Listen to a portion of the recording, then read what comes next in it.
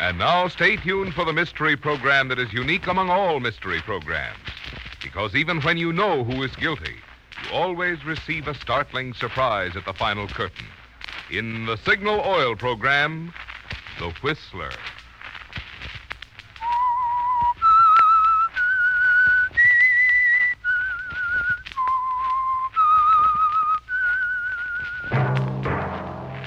Signal, the famous Go Farther gasoline, invite you to sit back and enjoy another strange story by The Whistler.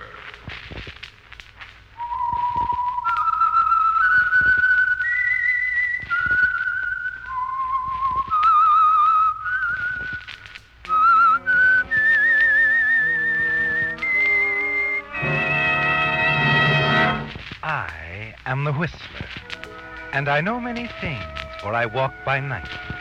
I know many strange tales hidden in the hearts of men and women who have stepped into the shadows.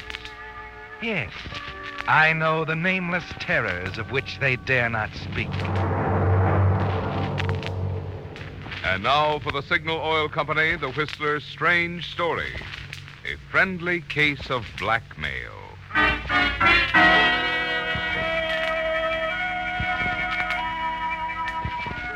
In this world, there are two kinds of people. Those who do things and those who dream about doing them. That was the philosophy of Albert Goodwin. At least, that's the way he explained it to his old friend George Wilson. It was the night George came over to Albert's apartment to ask for some money. A loan. Yes, Al, a couple of $1,000. A couple of thousand? What in the world do you need that much money for, George? You never had that much money in your life. I know. Well, you see, I want to get married. Married? Why, George, after all these years, I thought you were a confirmed bachelor like me. Well, I've just never been able to afford to before. No, I suppose not. Still, George, maybe having a wife will inspire you.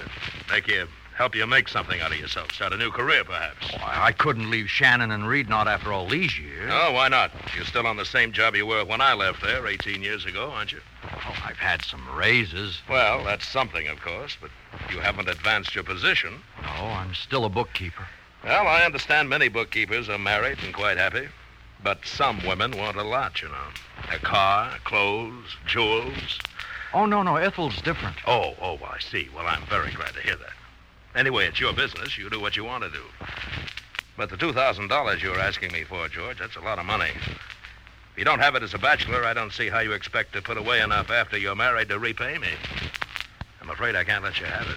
Al, I thought... I know. We've been friends for a long time, and believe me, George, I'm refusing to lend you this money as your friend. Borrowing that much money to get married on is a big mistake. But Ethel doesn't want to wait. In that case, you'll just have to make the best of your present situation. Then start doing something to better yourself. It's time you did anyway. I don't exactly know what you mean. Well, I'll tell you, George. There are two kinds of people in this world. People who do things and people who only dream about doing them. Now, take us, for example. Us? Sure. 20 years ago, we were both in the same spot, bookkeeping for a second-rate investment company for $100 a month. We both had the same chance to get ahead. Today, I have most of the things I want. Money, position. I've earned them, George. And you? Me. I have to come to you for money to get married on. Yeah, I think I see what you mean. No, don't get me wrong. All I'm saying is that you've got to set your sights high and then work like the very devil to reach your goal. Sure. Well, Al, I guess there's nothing more to say. Believe me, George, I'm sorry, but honestly, I think you'll thank me someday for not lending you this money. Maybe you're right, Al. I don't know. Maybe you're right.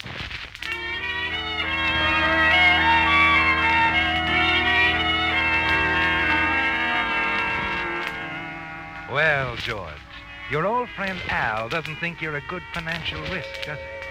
And in the name of friendship, he's given a very unflattering description of yourself as a person. A dreamer, he called you, not a doer. And you know how right he is. You're afraid right now, afraid that Ethel won't wait. That all the dreams you've dreamed will fade into ashes just as they've always done. You have to do something, don't you, George? Especially after you talk to Ethel that evening. Well, of course I love you, George, but we have to have money to live. We want a home at least. I just talked with Al. Al? Oh, he's your friend with lots of money, isn't he? Say, maybe he could help us out at the start. That's what I talked to him about. Oh, did he say he'd help you? He said he'd do me the biggest favor a guy could do. Well, then what are we worrying about, honey? He didn't give me any money. Huh? Oh, well, why not? Oh, it doesn't matter. But he did do me a big favor. He gave me an idea. An idea about what to do. Yeah, what? Ethel, do you love me? Oh, you know I do, honey. And you don't care too much where our money comes from? I mean, as long as we have plenty? Well... Enough to buy you everything you want? Oh, gee, honey, what you do is your own business. As long as you don't get into trouble. Okay. Well, Al reminded me of something today. You see, Al left Shannon and Reed about 18 years ago, and no one heard of him for several years. Al doesn't know it, but I know where he spent those years. Where was he? In prison. In prison? Why? Embezzlement. Old Mr. Shannon told me before he died. Oh, the whole thing was handled very quietly. Al replaced the money he'd taken from the firm, served his time. And since he's been out, he's been a model citizen, made good in a big way. Don't other people know about it? I doubt if anyone does. Mr. Shannon kept it pretty quiet, kept it out of the papers. And nobody in the organization knew what happened. We all thought Al had gone east. And now he's sitting on top of the world. That's a nice spot to be sitting in. Yeah. Most of all, Al's proud of his solid position, his good standing in the community and all.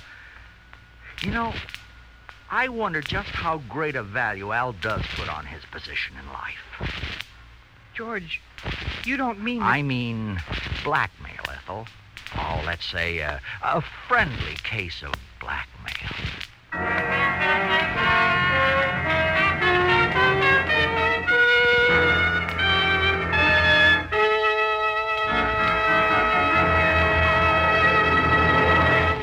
Are you the kind of motorist who gets fun out of driving? Then just for the fun of it, here's an experiment I'd like for you to make. Try just one tankful of Signal Ethyl, the premium quality of Signal's famous Go Farther gasoline, engineered to bring out the best in any car. Yes, if you like fun, you'll get sweet satisfaction out of the prompt obedience with which Signal Ethyl makes your motor respond to the starter. If it's fun you like, it's fun you'll have when the traffic light goes green and your Signal Ethyl pep makes other drivers turn green.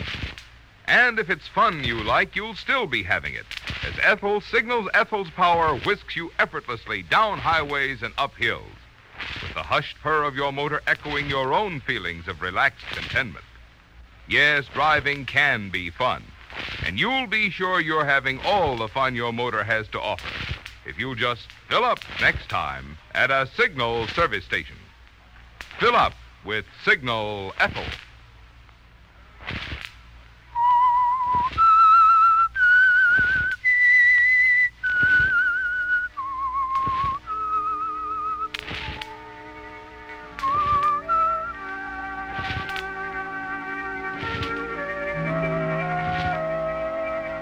Well, George, you're really taking Al's advice to do something, aren't you?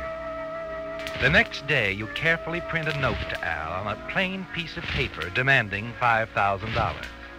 There'll be no telltale marks to identify you. Then you send Ethel down to Phoenix for the weekend with explicit instructions about how to mail it from there. Then you wait. Al will get it when he gets home Monday evening. Then the fireworks will start. After all, George, you're his best friend. If he talks to anyone, it'll be to you. So you sit around your drab little apartment and wait. Finally...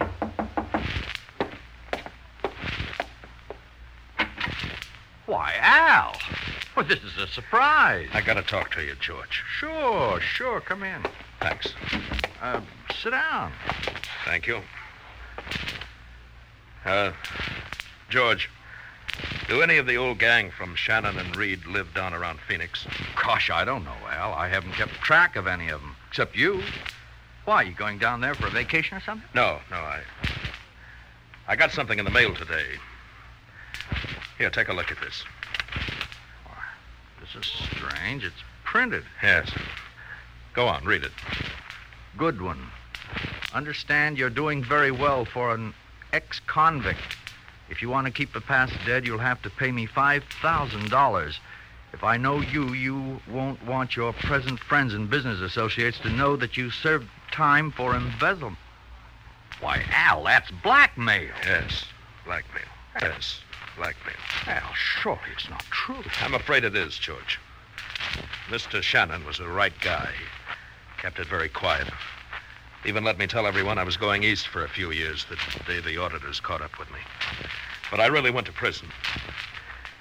George, if this gets out, it'll ruin me. Oh, you paid for your mistake? Yes, I know I have, but apparently I haven't paid enough. People are funny about ex-convicts. I just can't let this get out now, George. It would kill me. You're my best friend. Maybe you can help me, huh? Well, I'll do anything I can, Al. Good. Now, I'm supposed to leave the money in small bills in a shoebox on the top of the mailbox on the corner of Franklin and Hudson tomorrow at 3 in the morning. But you're not going to do it. I tell you, George, I've got to. But I want you to be there, hiding somewhere, to see if you can see who picks it up. You mean you're going to try to track down who this blackmailer is? Of course. I'll pay this time, but I'm going to find out who's doing this. And when I do, well, that guy, whoever he is, will be in for plenty of trouble. Yeah. Yeah, he sure will.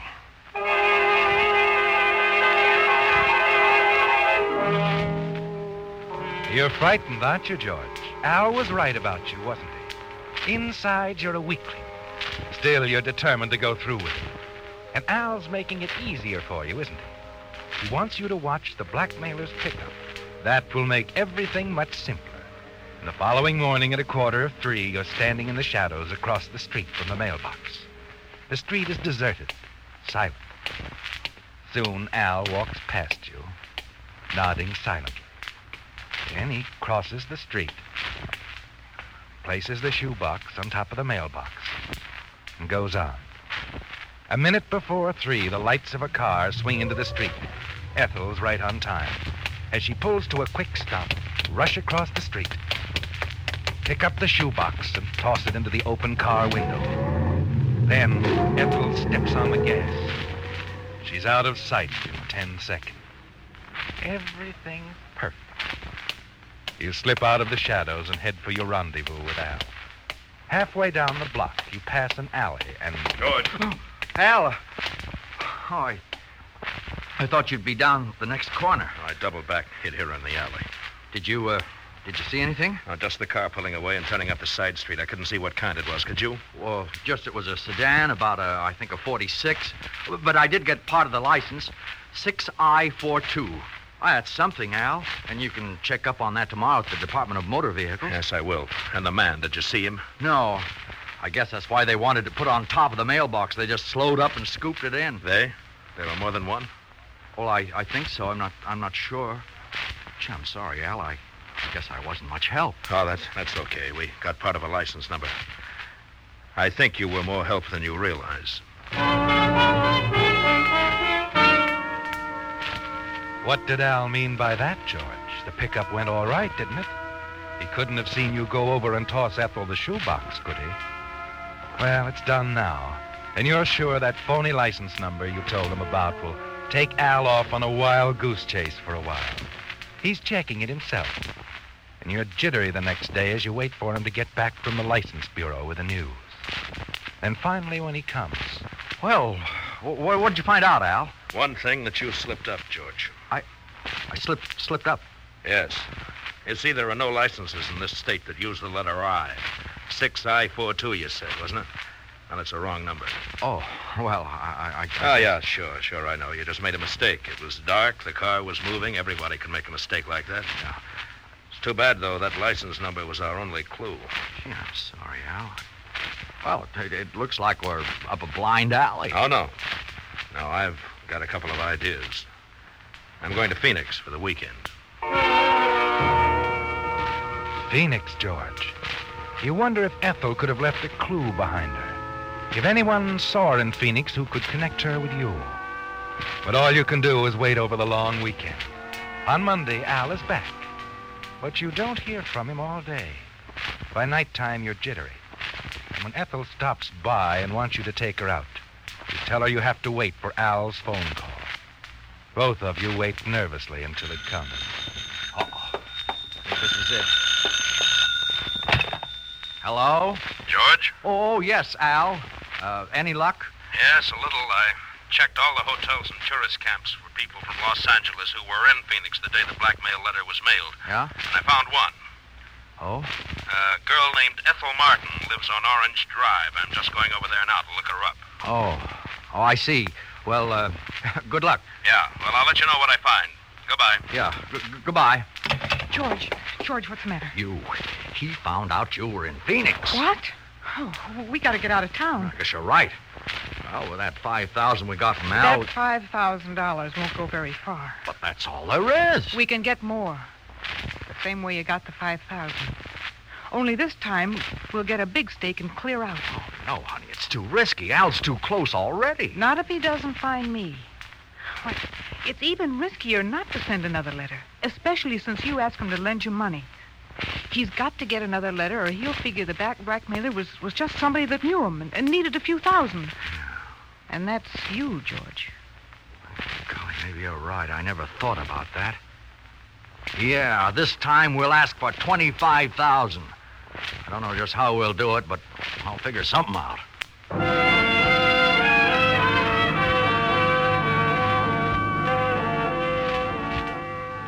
Well, George, you're finding out something that Al didn't know. That weakness can make people do things, too. You're frightened, but you can't turn back. Next day, you try to figure a smart way to send the next letter. And you get the idea when you go up to meet Ethel for lunch. She works in a big office. And just outside the door, you find the cleaning man has left the trash basket to be picked up. Right on top, George, staring you in the face, is an open envelope, postmarked San Francisco. It's just what you need, isn't it, George? You reach down and pick it up. Oh, pardon me. Nearly knocked you over. That's all right. I shouldn't have been standing in front of the door. Looking for something? No, I just wanted to write a note. I was just picking up a piece of waste paper. I see. Well, I guess nobody will miss a piece of waste paper. No, I guess not. Still a weakling, aren't you, George? Frightened because a man sees you take that envelope out of the trash barrel. And he'll probably forget it in a matter of minutes. But everything frightens you now, doesn't it? That afternoon, you take some ink remover and carefully remove the address from the back of the envelope and the return address from the back. Then you print Al's name and address carefully, slip a new blackmail note into it, and place it securely in your pocket. You'll take no more chances with Ethel. This job you'll do yourself. Early that evening, you walk to Al's apartment, and after making sure there's no one in sight, you hastily slip it into his mailbox and return quickly to your apartment, certain you'll hear from Al as quickly as he finds the letter. Al, what's up? Why all the noise? George, it's another blackmail note. Look. Look. Well, I'll be... This time they want $25,000. Pick up in the same place Friday night. It gives me 3 days to raise the money. Well, are you going to pay it? Oh, I don't know. Also gives me 3 days to track down the blackmailer. Yeah. Any ideas? Yeah. This envelope's postmarked San Francisco, but that doesn't mean anything. Oh, no. Why not? Because this wasn't delivered by mail. I picked up all of my mail when I got home this evening. Then I went out to have dinner, and while I was gone, somebody slipped this in my box. Oh, what makes you think so? There's no special delivery stamp on it. This envelope's been used before. Oh, no. How do you know that? The original address was removed with ink remover. You can see the yellow stain, you see? Now watch while I hold it in front of the light. You see those pin scratches? Yeah, but you can't tell what they are. No, the new address written over has obscured them. But you can make out something of the name. You see? It's Rafferty. Yeah, that's it, you see? Rafferty. You can make out part of the return address, too. San Francisco 14. Yeah, I think maybe you're right. No, I've got something. Rafferty, San Francisco 14. I'll go up there tomorrow, and if I can find out who that letter was written to down here, then I may have the trail. And believe me, George, if I find this guy, he'll wish he'd never started this.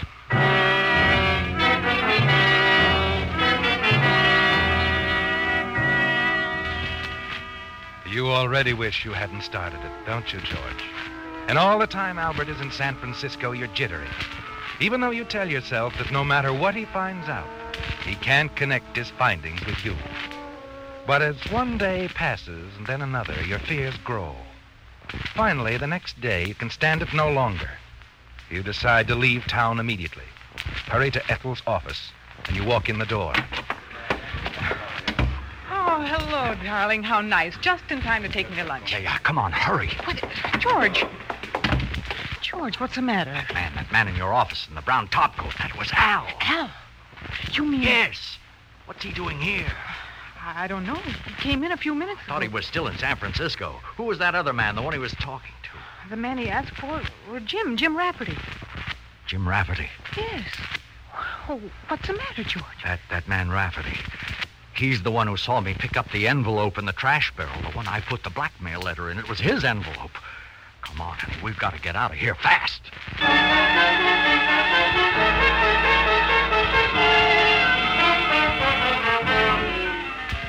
Well, George, Al was a much better detective than you even suspected, wasn't he? It's all quite clear, isn't it? Just returned from San Francisco, and while he was there, he found the Rafferty family. Then learned that the envelope you'd found in the trash barrel had been sent to Jim Rafferty, employed in the same office with Ethel. Now it's a race to get away. You're certain he's on your trail. You and Ethel, hurry out of the office. No time to wait for the elevator. Take the stairs, race down, but not fast enough. Just as you get to the bottom hall, the elevator door opens, and out steps Al. Well, hello, George. Oh, Al. Oh, hello. I didn't expect to see you here. No, and I didn't expect to see you either. Shannon and Reed haven't moved to this building, have they? Oh, no. I just came over.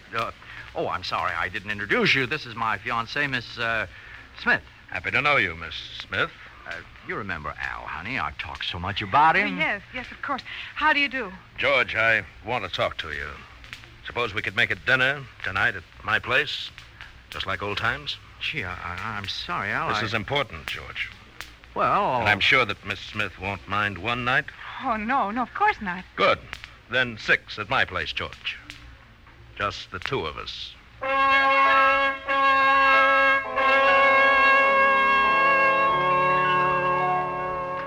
Well, George, you have to face him, don't you? Flight now would mean confession. And wherever you went, especially with Ethel, you'd be found. So at 6 o'clock, you're at Al's apartment. Al is jovial, friendly as you eat dinner. You just play along with him, watching for anything, waiting, afraid, just as he said you were. Then after dinner, he fixes 2 drinks and places them on the table. One at your place and one at his. This is it. Your drink is poisoned, you're sure of that. You can tell by the careful way he mixed them behind your back. The way he sets them down, carefully, not spilling anything. So you have to act fast. Oh, say, Al, I forgot my cigarettes. Do you have any?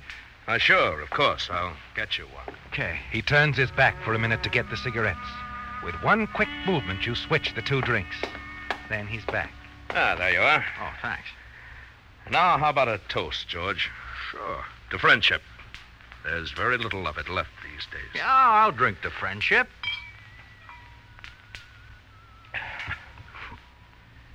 Yes, there are very few friendships like ours, George. That's why I wanted you here tonight. You see, George, one of those drinks we just had was poisoned. Yes, I know that, Al. You know? I'm not as stupid as you think. I know that you found out I was blackmailing you. And I knew you'd planned to kill me. It was the only way you could keep your past covered up. If you'd had me arrested, everything would have come out. But I fooled you, Al. I fooled you because while you got the cigarettes, I switched the drinks. No. No, George. Yes, Al. That's right. Turn white. Now it's your turn to be afraid. Go on, Al. You said you were different. A strong man, a doer. All right, now let's see how strong you are.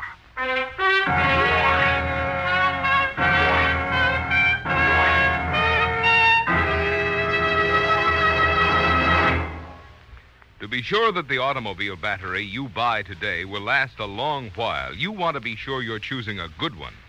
And you can be sure if you choose a Signal Deluxe, the battery which embodies what has been called the greatest battery improvement in 20 years. I'm talking about Signal's microporous all-rubber separators. Because they hold twice as much acid solution between the plates, Signal Deluxe batteries deliver up to 35% more power. Plenty for extra quick starting, plus the many electrical gadgets on today's cars. As a result, these super-powered batteries stand up so well, Signal guarantees them a full 30 months on a service basis. That's up to 2.5 times as long as many ordinary batteries, which means that all the while you're enjoying its dependable trouble-free performance, a Signal Deluxe battery is actually costing less per month. Less than you think, because your Signal dealer will not only trade in your old battery, but has liberal credit terms available. So when you need a new battery, play safe. Get a good one. Get a Signal Deluxe battery at a Signal service station.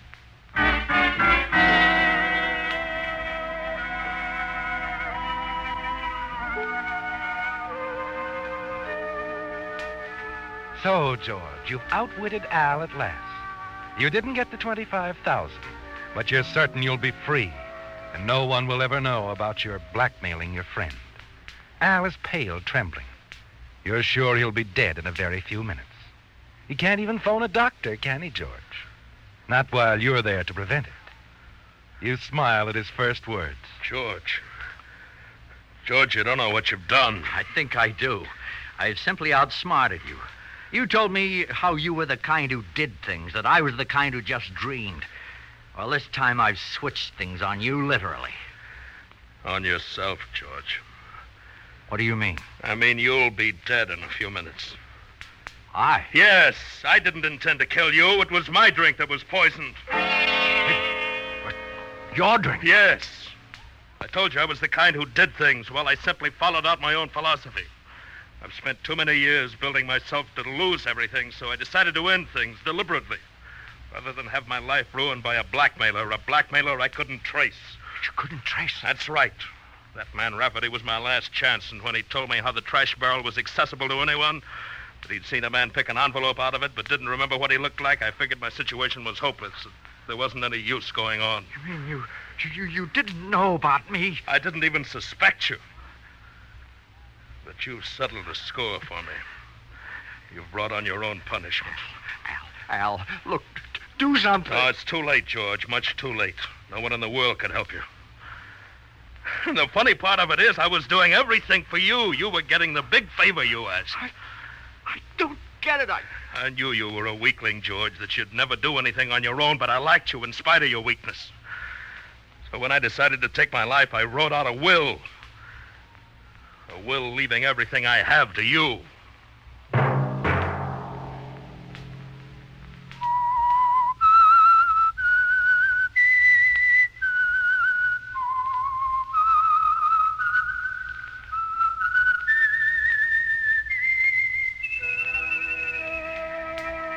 Let that whistle be your signal for the Signal Oil program, The Whistler, each Sunday night at this same time. This month, throughout America, churchmen of all faiths are calling special attention to the part religion plays in building and preserving our American way of life. Religion is one of the freedoms our forefathers fought for, one which today, more than ever, needs not only our protection, but our active support.